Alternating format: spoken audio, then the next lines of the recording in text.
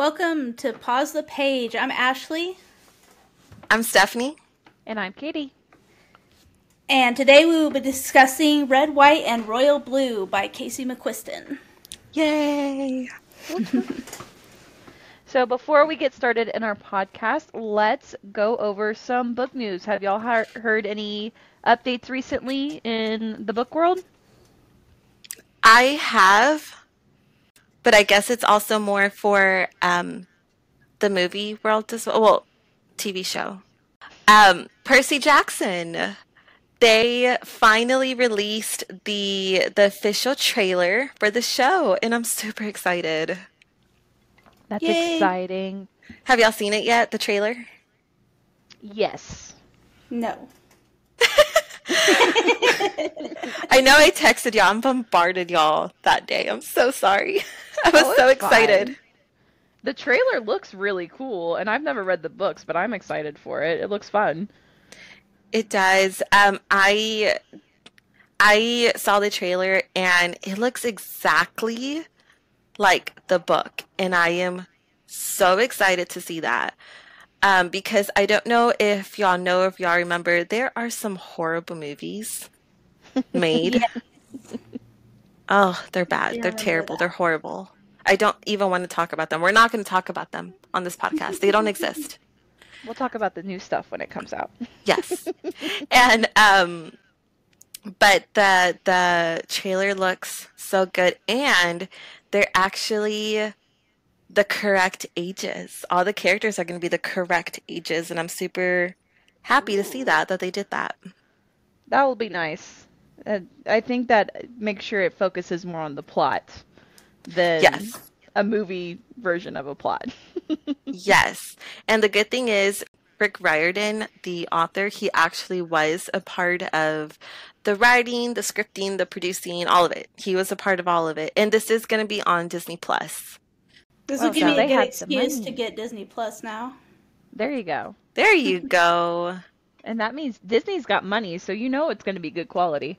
Yeah. Mm-hmm. Oh, I'm so excited. Well, and it's got to be good when the author seems genuinely happy with the outcome, you know? Oh, have y'all seen any of the hate the author gives on the movies?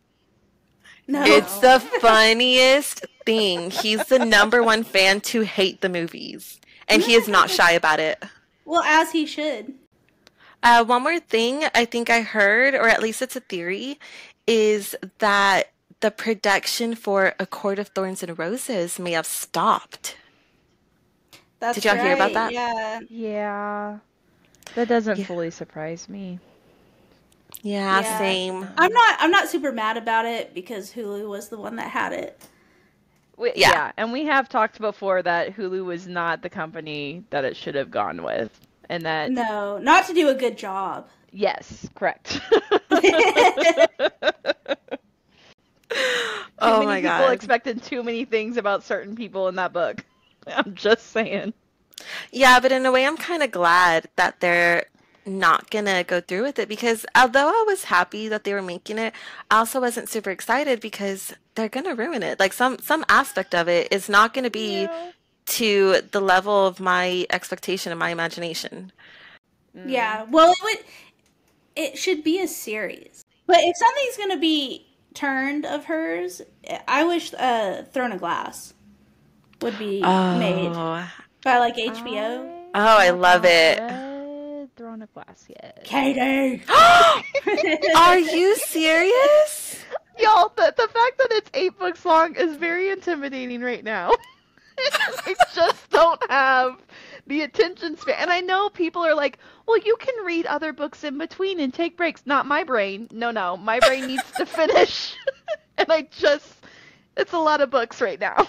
Okay, I have a confession Fair. too. I haven't actually read the last half of Kingdom of Ash. I just don't want it to end. I do that with all my books. Like, I just won't finish the last book. I think for me, it was more just like I for some reason, I think life got in the way and I never finished it.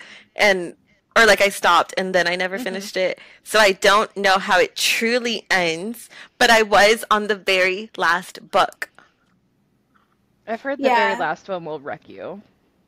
I've been spoiled say by that. it on Book Talk, so Don't I tell know me. like okay. No. How have you not had it spoiled yet? I think I've heard, but I don't accept. And so in my brain, it doesn't exist. Like I don't know the ending. That's fair. See, I'm pretty sure I've been spoiled, but because I've never read the books and I don't know the order, I don't know what I have been spoiled on yet, if that makes sense. Like, Right? I'm sure I'll read the books and be like, oh, this makes sense now. I now understand the upset. I'm scared now.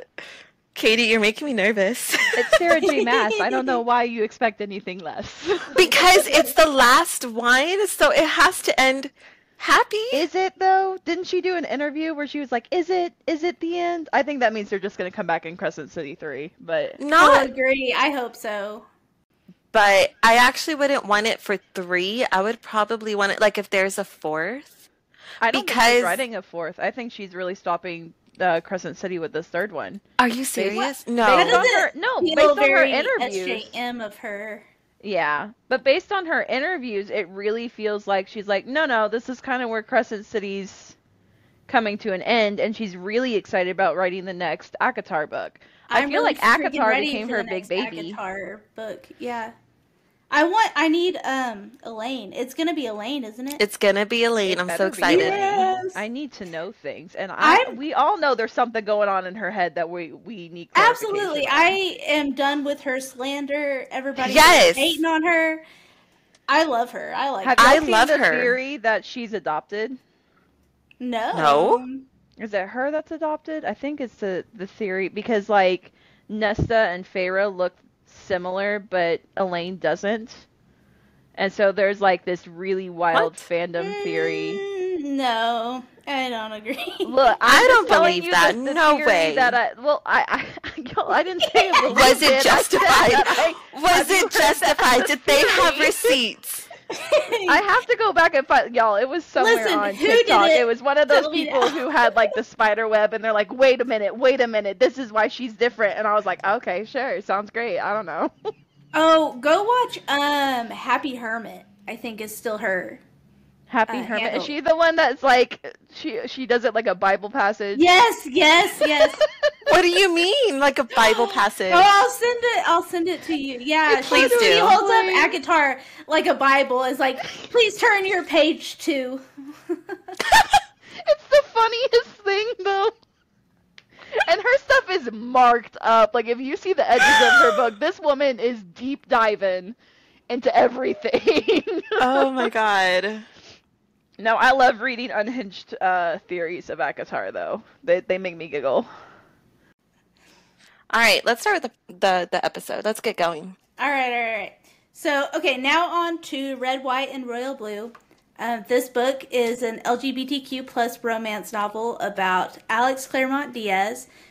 He's the 21-year-old son of the first female president who falls in love with the Prince of Wales.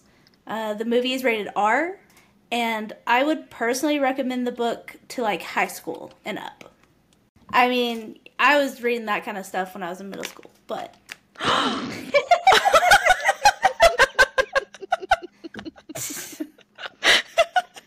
discretion advised. Does Twilight count? Because I mean, I read that in Twilight does not count. No, not Twilight the beginning, but like Breaking Dawn. No. Okay, then I was not reading that in middle school. That was a Fade to Black. Was it? Mm-hmm. Yeah. I don't remember that. Yeah. So, okay, Alex is a handsome, charismatic guy with his mother as the first female president. He's basically like the American equivalent of royalty. And then in the book, there's Alex, his sister June, and their friend Nora, who's the vice president's granddaughter. And they attend a royal wedding. And while there, Alex has a run-in with Prince Henry, who he has despised for years. And then the run-in, they knock over this really, really expensive cake, and it becomes a PR nightmare.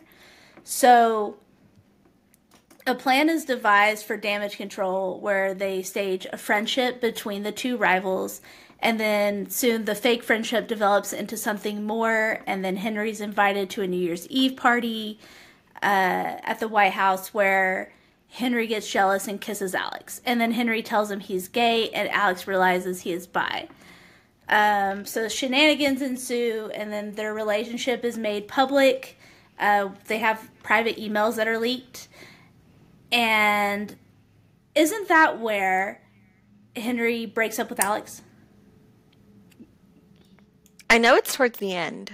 I think it's before. Is it before that? It's before, and then they kind of get back together and they think all is well, and then the emails happen, and then there's silence, and they're not allowed to talk to each other for a minute. Right. But in And the then, movie, I think it's when they lined up the breakup. so they break up. The emails are leaked, and then Alex travels to London. And then in the book, the Queen is unsupportive of the non-traditional relationship, but the crowd outside the palace are like shouting their support. And so we move on from there. We go to the election night where it comes down to Texas, and then Texas is turned blue, and that's pretty much the end of the book, right? Mm-hmm. Yeah. Mm-hmm. I think it's Ain't a that the fairly way? faithful adaptation for a 2-hour Yeah. movie. Yeah. It's not bad for the For time what that it they is. allotted. Yeah.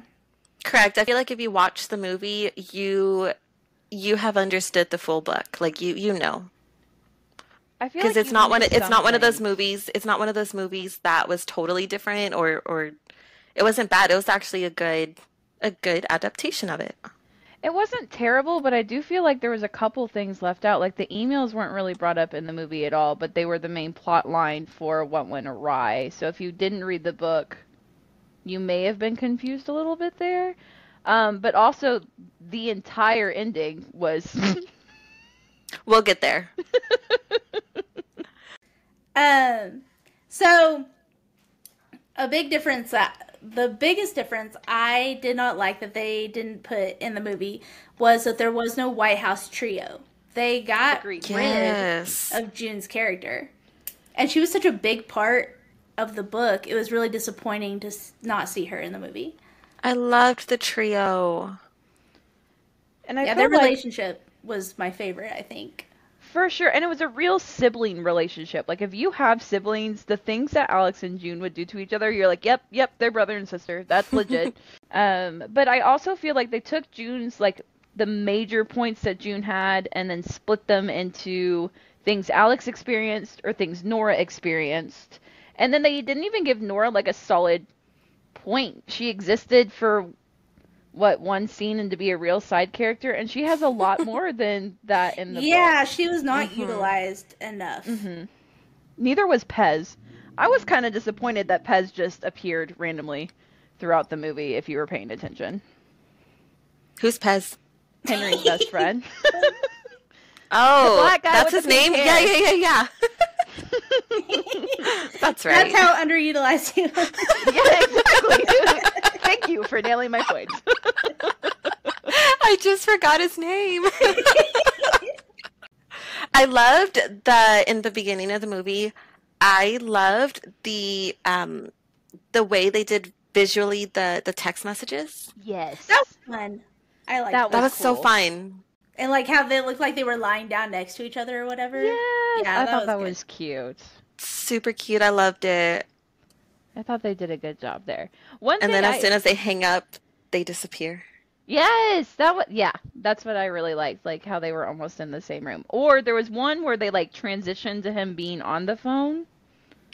Am I thinking of that correctly? I thought there was one where they transitioned and then like all of a sudden his audio changed to like being on the phone format, and I was like, I like that. That was nice. That was I think cool. you're right. I think you're right. I'm trying to remember correctly. That being said, again, the emails, if they could do that with texting, I really wish they had done that with the emails, because the emails were one of my favorite parts of the book, because it was a modern day love letter back and forth. Yeah, and they I love could have that. done it the exact same way. Mm-hmm. Because I think they mention the emails towards the end, but we don't see any emails exchanged. It's all Yep. text message in the movie. Mm-hmm. Or phone call. And I don't know if there was a reason behind that, if it was just easier, like to make it just text messages, but then why use the term email later? I wonder if they did it for like a modernism of like, oh, they're young kids, they don't do They don't emails. I don't email. know. Maybe, I but the wonder if book was that's published in 2019. Like, it's not oh, like that's it's an true. old book. So I Huh, don't I don't know. know. I don't know. I don't send emails. You know, I wouldn't I send feel a like I love only letter send them email. for work. Yeah. I can't Same. remember. Was there a specific reason they chose to do emails in the book? It, something to do with a private server. Okay. All right. Oh. Maybe they And just didn't want to I only explain all remember that. that because there's at one point Alex in the book was talking about like I remember being warned about private servers and then continued to email Henry anyway, and I was like, ah, all right. What else did we not like? Or I guess not that we didn't like. What else did we find blatantly different from the movie and the book? And cause us to dislike the movie more. There you Um, go. I'll say it. Say it super early here. Tell us how you really feel, Ashley. So Alex's parents were together in the movie, but they're divorced in the book, and it Yep. changes the way that Henry and Alex bond. So I know, like, it wasn't really a thing for me, but I know other people found it a big turnoff. I did, because there's like one of the first times that Alex kind of opens up to Henry was over a fight at Christmas because his parents were going at it again, and he had grown up with them constantly yelling at each other, and he was tired of it. And then like in the movie, they're a happy, terrible Texan accent couple. Uh, Oh my God. I had That to throw it in there. horrible I'm sorry. accent. I hated their accents. It made me want to cry. It was so bad. And it wasn't consistent. They didn't even have a consistent bad accent, but And it wasn't even a Texan it's accent. no, like it was Georgia like or a southern something. Tennessee accent. It was so so weird. bad. But yeah, but like to be fair, I also feel like the parents did not play as much of a role in the movie as they do in the book, and I would argue that it's still not a big role in the book either, but Just the dynamic yes. of the lack of that, or the change of that relationship, just is going to change who Alex is as a person. Well, he became a single kid from a pretty politically powerful family versus, you know, Him and his sister. him and his sister from a divorced family. I Can we think it makes also it. can we also talk about the fact that they're coming from Austin, Texas? With that accent? No, they ain't. They That sure was aren't. my that's what made me remember right now because I was like, nobody from Austin has that accent. Nobody from No. Austin has an accent. And for like anyone who does not live in Texas, it Austin's just very different than the rest of Texas. I think their whole like slogan over there is keep Austin weird. Yep. And whereas like bigger cities like Dallas and Houston, they're very businessy. Yeah. So I feel like Okay. I could have visioned it a little bit better if they were like, oh, they came from Dallas or oh, they came from Houston. I feel like Not if we can Austin. have a geriatric president, we could have a weird president. I don't know what that means. I'm sorry. Old person. Like an old, like a. Oh, in the book world though. I think because she's a Democrat, it makes sense. That does. That Yeah. does. I'm gonna be honest. I feel like they picked Austin because Austin's, I feel like, always gonna be blue, and Dallas and Houston could change. I feel like Dallas and Houston have gone back and forth between blue and red. I So think this last election was a real big like, ooh, we almost. we did, which I found interesting because this book was published before that election, and we actually had. Now, it's never going to come down to Texas. For anybody who does not know how presidential elections work over here with the Electoral College. I'm not giving you a deep dive. What I am going to tell you is that it does go by time zones, and Texas is smack dab in the middle. So it's never going to come down to Texas because our voting polls are just going to be closed before when other people's are. But it did get really close. Like there were a few times that we were sitting there. I remember because we had it up in my classroom when I was teaching. We were just watching the states turn because it's, it's live. We want to see what's going on. Yeah. And we were all watching it like it keeps bouncing back and forth. Like it was really close this last time. It was. So I found that interesting that it kind of matched up, and I'm sure the author did not mean that to happen, but like it's kind of cool that it did. Yeah. It was. And let's even bring up why this is such an important part, like why we're even having this conversation, because Alex in the book was very into politics. He was happy to be there. He was present. He was active. He was doing all he can for, like for the political world and wanting to do all that. In the movie, it was touched upon, and you see it and you understand it, how he loves all this. He's happy to be the president's son. And his whole thing in the movie was he wrote a Texas memo because he wanted to flip Texas. Mm-hmm. And that is why we're even talking about this to begin with, because it's actually a big part of the book and the movie. But more so in the book. The movie, he wants to flip Texas. In the book, he's keeping an eye on Texas because he knows that things need to change. But one thing, and this is a difference in that I personally didn't like, and I don't know how many other people really noticed it, but it's probably because I read the book and saw the movie so close together.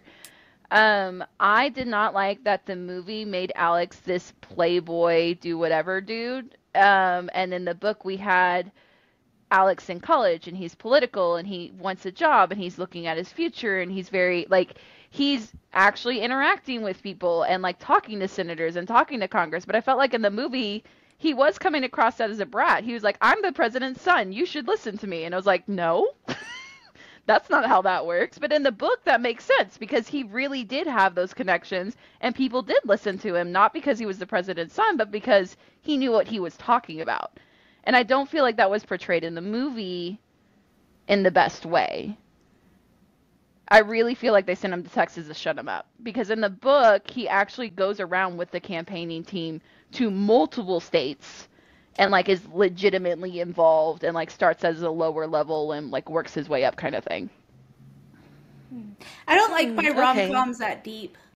Yeah. I didn't think that much about it. Oh, my bad. No, you're good. I know that in the movie, it is brought up that I don't know if I would call him like a brat. The playboy thing, I agree with. He did have that vibe, that attitude towards him, which I actually didn't mind at all. I get what you're saying, Katie. Mm-hmm. Yeah, I get what you're saying for sure. But I think at least in the movie aspect of it, I didn't mind. I not that I liked it, but I actually kind of liked it. In the movie, as far as like the political thing and him working towards that, if you were to just watch the movie alone, you can get an understanding how it was important to him. Probably not to the depth that they do in the movie. In the book. But you get it. I feel like if you just watch the movie, you're going to get it. You're going to see how important it is to him, how much he loves it. And the only thing is in the movie, they did it, like the big chunk of it all, they did it more in a montage way where it you get like a solid like 20 seconds of it all with Henry and Alex talking in the background, texting, right? Or emailing, whatever you want to believe it was in the movie. And instead of music in the background, it's them talking. But it's a montage of it all, of him going to Texas, getting voters. I guess that's also a big difference is in the movie, it was more, let's get voters to register to vote.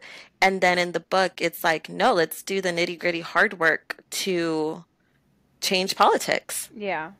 I would agree with that. I also, with your montage thing, this kind of comes back to something the three of us, I don't know if we said it in the podcast yet, but we have talked about, is that timing in a movie is so much harder to do than a book. Because Yes. this book takes place over a year and they had to cram it into an hour and a half. And so, like, I get why they made it a montage in the book, though. Or in the movie, sorry. I get why I feel like a lot of episodes we're gonna have coming up, and this show is gonna be a book, movie, whichever one. You know what we're talking about. It's fine. I do know, however, Stephanie, that you want to talk about the museum scene. Oh. Okay, so the museum. I'm gonna do the movie. Okay. And then you can give the book, because I got problems with the way that they did it in the movie. So towards the end of the movie, whenever there's is it an argument? I don't remember at this point. Is it an argument that they had and then they had to reconcile? It's their breakup. Oh my God. Okay. So weird. So in the movie, Alex flies over to see Henry practically overnight, which remind me to talk about that, because that's absolutely ridiculous. Oh yeah, the impossible times. So in the movie, Alex flies over. They need to kind of talk out their miscommunication there, or whatever it was. I don't even remember at this point, because what I do remember is that in the middle of Henry and Alex going through an argument, trying to like figure out their problem, Henry does this thing where he, like, in the middle of it, in the heat of it all, he's like, pause, there's somewhere I want to take you. There's something I want to show you. And he takes them to a museum in the middle of an argument. And to me, that was just so out of place. You are not going to stop an argument and be like, hold it, we got to go somewhere. Let's clothe ourselves, get ready, let's go take a drive. There's something I got to show you in the middle of the night. It's a museum right in the middle of an argument. No, it was so ridiculous. I'm like, no one's going to do that. And it just seemed so out of place. And so, like, that's not the time and place. That is not the time and place to do that. See, I got a problem with that. well, and it makes sense that you have a problem with that, because in the book, it's not in the middle of the argument. It is after we have made up from the argument, if you get my drift. Yes, that makes And much that makes more sense. Yeah. Like, hey, now we have a beautiful moment. We reconciled. We're good. We're in love again. Now there's something I want to show you that's going to solidify my feelings towards you. Mm-hmm. Not in the middle of an argument. I would agree with that, though. I get that. It did feel like whiplash in the movie a little bit, because you're like, oh, okay, we're just over it now. Cool.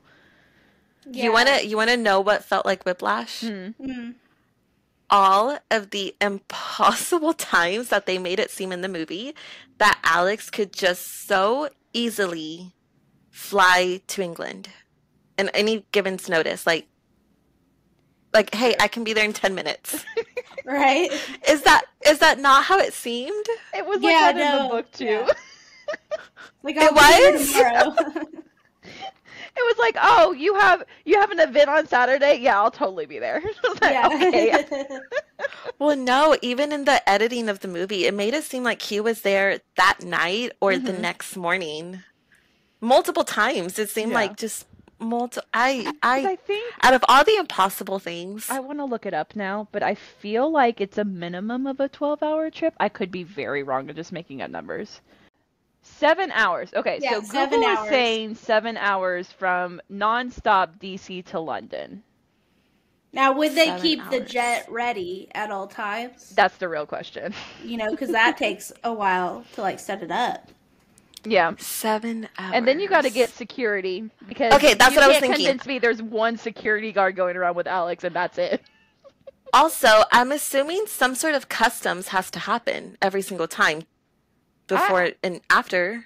I don't Even know if for a president's son. political- I don't know. Maybe because, like, what are they called? When people go to like the foreign ambassadors, maybe there's different rules. I don't know. I don't know nothing about that world to be talking on it. I'm being True. Neither of us do. Nobody. If you do have that kind of access, what are you doing listening to our little podcast here? Also, can you maybe explain it? That would be fantastic. Thanks. And like also include us. I want to go. Let's go visit. Oh, you know what was annoying was they had no queen. They didn't do the queen. They had the king instead. Yes. Yes. And then they took out Henry's mom, which we lost so much of that closure for him that we got in the book. You know. Yeah, we've been talking about Alex a lot. Let's switch it up to Henry. So Henry's mom comes in at the end and is defending him, and is saying, "I'm going to be there now. I'm so sorry I wasn't." Wait, hold on. Defending him because he was struggling with being a royal and being gay. Right. Yeah. So at the very end, when the queen is talking to him, there's no support there. Right. Right. And then his mom comes and mediates the situation or whatever. I feel like for anybody who's listening to this and has not watched or read either, we should probably also throw in there, Henry's dad is not alive. He died from cancer. And his mom checked out afterward. It wasn't just he was struggling with being gay and being a royal. It was he was struggling with the loss of his dad, and his mom kind of pieced. And his sister, who also did not get good airtime, and we just lost her entire backstory, was a huge support for Henry. We didn't really bring her up. We didn't bring up her struggle. She was like the perfect little princess, and if you read the book, you know she's not. But I agree, because of all of those things, his mom would have been huge closure that we should have kept in. And I can't help but wonder if we took her out because we didn't have the queen, maybe? Yeah, I don't feel like the part was needed for a basic rom-com, which I feel like is what this movie got turned into. Mm-hmm. So there's nothing super deep. It's very surface level. If you're going to look for just a basic fun time rom-com, that's what this is. There you go. I can agree with that. Yep. And then they they took out there's no Raphael Luna. They totally changed the plot for that. They sure did. I did not like that dude. You didn't like Luna? Or no, you didn't like sorry. The media guy? No. The Miguel. What's the reporter's you didn't like name? Miguel. The reporter, him, sorry. Yes, yeah. We went from a legitimate political reason to jealousy. Like it really, you're right. If you're looking for a fun time rom-com, this is it, because we kind of took out some of the juicier stuff. Yeah, there's no deeper nuances. There's very surface level. Like, if you thought the book was surface level politics, the movie just takes it even further away. We happen to be at the White House. That's yeah.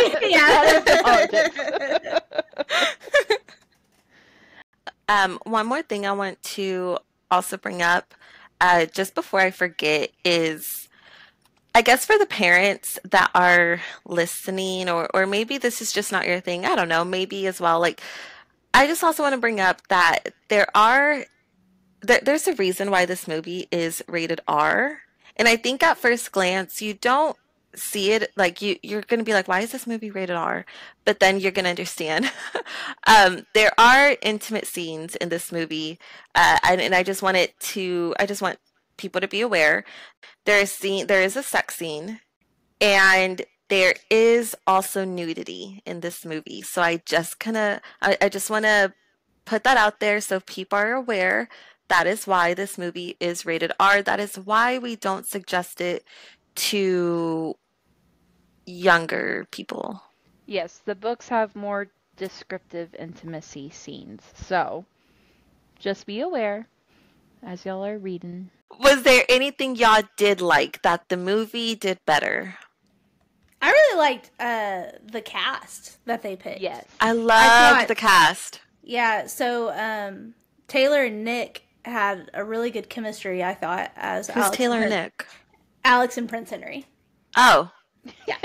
So Sorry. Taylor Perez is Alex, and then Nicholas, I don't remember his last name. Yeah. And then where's Alex from? Hold on. Where's that actor from? Because I know I've seen him before. Where is he from? Oh my god. Alex, the Taylor Perez? I don't know. The others have like a list. Like Nick was on the Amazon Cinderella. And that horrible adaptation of the Cinderella story? Yes, don't hold it against him. No, not a prince. He got practice in. So yeah. he built his resume. Mm-hmm. He's from the actor that plays Alex. That's why I recognize him. He's from The Kissing Booth. I don't know what that is. I know what it is, but I never watched it. He comes out in the second movie because there's 3 in total. The Kissing Booth is actually another movie adaptation of a book. And okay. Yeah, and it was on Netflix. Actually, it was really popular. I'm surprised y'all hadn't watched it. But that's why I recognized him, because I remember when I saw the news that he was going to be in Red, White, and Royal Blue, I was like, oh, that's the guy from The Kissing Booth. Huh. Nice. I also really liked, they had Uma Thurman. So, even though she can't do a Texas accent. Accent, bless her. Miss Poison Ivy herself. Yes. Love it. As someone with red hair, I am so glad that they included this, that they included her. Oh, you know what? And, okay, Zara. I really liked her. I liked her in the book. I also really liked her character in the movie. I thought they kept she her did a true good to job. her book character, and I was here for it. Yes, I liked her a lot. They used actual quotes from the book for her in the movie. Like, they kept some of her best lines, which I really enjoyed. She was funny. I thought the humor and the banter in the book, or in the movie, was good. She brought a lot of comedy to the movie. Mm-hmm. But, overall, the movie, it was very mid. It was very surface level. It was very, if it was a food, it's cotton candy-esque, right? It's just sugar. It's just sweet. I can see that. Yeah. So it's just a fun, good blue. time. It's blue cotton candy. Blue cotton candy. Yes. No, fairy floss. It's blue fairy floss. Because isn't that what they call it over there? I thought that was in Australia. Is it? I thought it was lollies or something over in Australia. For cotton candy? I don't know. I don't know. I'm not from Australia, Katie. Yeah, I was right. It's fairy floss. Fairy floss. Okay. I like that. That's very magical and whimsical-y. Yeah, but see, the movie was not, so it's American, so cotton candy. Cotton candy. Dang. I can't appreciate, the movie for what it is, this would not have been made, 10 years ago. This wouldn't have been made. Oh, no. Right? No. So you can't appreciate, even though it's not super in-depth, the fact that we're at this point now, and as, a stepping stone to where we can continue on. Mm-hmm. I'm ready to throw down my personal ratings here. Do you want to kick us off, then? Yeah, sure. So the book, I rated a 5 out of 5, including for narration, if anybody's going to do an audiobook version. I really like that. And then for the movie, I did a 3 out of 5. Because it's mid. Do you hear the silence? Go on, Katie. Tell me. What do you want? Dang, I'm gonna be that person, aren't I? I'm so sorry. I think in this whole show you're gonna be that person. It's because you I don't say overanalyze. You just analyze very deeply into things, and I'm a very surface level person. I don't go that. And I'm a very dramatic person. So yeah, it takes a lot for me to rate a book 5 out of 5, and I don't mean that in a mean way. It's not. It's just First of all, I will say this podcast is going to get me to branch out of my comfort zone, and I'm here for it because I need that. I need the push to read things that I would typically not read, and this is a book I would typically not read because I'm a slow burn girl, and that's not it. It's not it. For me, the book was a 3 out of 5. Like, I get the hype. I get why everybody loved it. There was just a lot of issues I personally had. People can go read my Goodreads. I'm honest on there about why I felt the way I felt, and it probably is another you're overanalyzing a rom-com, and I'm sorry. But for me, the movie was a 2 out of 5 because it just, like, the book was better. Whoa. All right, Stephanie, what do you think? So I'm going to start off with I did not finish the book, so I cannot give it a full rating just yet. So I'll reserve that for later. But the movie, I'm going to give it a 3 out of 5. I just feel like this is not a movie I would watch again. It's cute, and I'm happy to have watched it once. I even saw it twice in preparation for the episode, but I would not have watched it again just for fun. Mm-hmm. I get Yeah. that. So, that was Red, White, and Royal Blue. Does anybody want to introduce the next book that we're going to be talking about? I will, because I'm excited. I'm excited about this one. Go So for the it. next episode that we are going to do is over Coraline.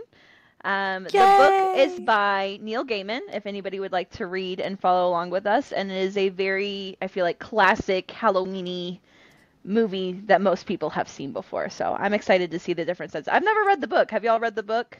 No, I haven't. No, I started it to be prepared for the next episode, so I am excited to talk about it, and I love the movie. Me too. Love it, love it. I'm super excited. Y'all have to do a deep dive on all the theories and like the work that went into I'm gonna make a whole PDF for it because I am so excited. I'm so excited. It'll be very interesting too because I think all three of us have seen the movie before reading the book this time. Yeah. Normally, Yes. I don't watch a movie unless I've read the book. So, yeah. So I think that's going to pull in an interesting perspective from all of us because we have such a fondness over the movie.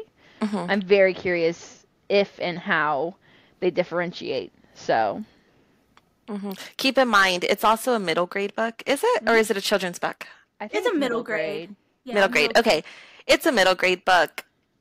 So Yeah. we're hoping that with this podcast, we're going to go through different, in all Yeah, levels different of... genres, different levels of reading. Exactly. And so we're very excited to start or to continue on with Coraline for episode 2. And we hope everybody tunes in very soon to listen along with us. And then also, in the meantime, you can follow us on Facebook, Instagram, and TikTok at Pause the Page. Yes.